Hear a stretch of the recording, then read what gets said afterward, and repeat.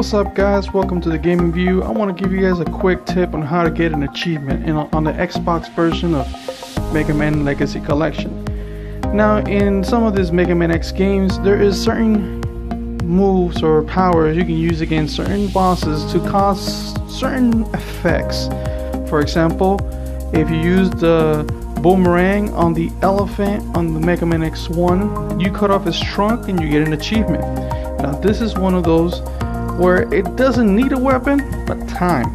Now Morph Moth is a weird boss fight. As you can tell, he starts off as a ball, he's metamorphing already, but if you don't hit him, you don't do anything to him, he's gonna start eating. Now as you can see, when he's doing a circular motion, he is sucking up trash from the floor and absorbing it. As he is absorbing it, you can notice that he is getting bigger and bigger as the fight goes on. At a point in the fight, he will get so big that he is too heavy for the string and he will fall. Once he falls, he goes up, transforms into the butterfly, and you just let him have it. Now I said before, I am not a pro Mega Man X player. I played this game since I was little, and at my age I've lost some of my magic, but I still like playing these games. These games are challenging, and to find out that this kind of criteria for this boss has been around for so long, and I just found out about it because of an achievement, it really surprises me.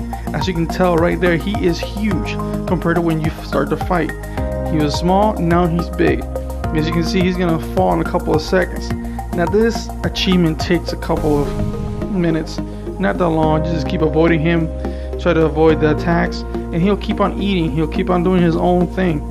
At one point or another, he will fall. Like right there, he just fell. So he's gonna go up and you go ham on him. Go ham. Yeah, there you go. I was trying to get another achievement while I was doing that, which is use the Giga attack and kill the boss, any boss with the Giga attack, and that's another achievement in this game. So there you go guys, 3 achievements in one video. I know I didn't show you the clips on how to get them, but I did tell you how to get them.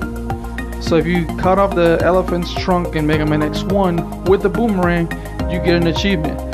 If you do this particular way of defeating this boss, you get another achievement. And if you defeat him with the Giga attack when he has 2 bars, that's another achievement.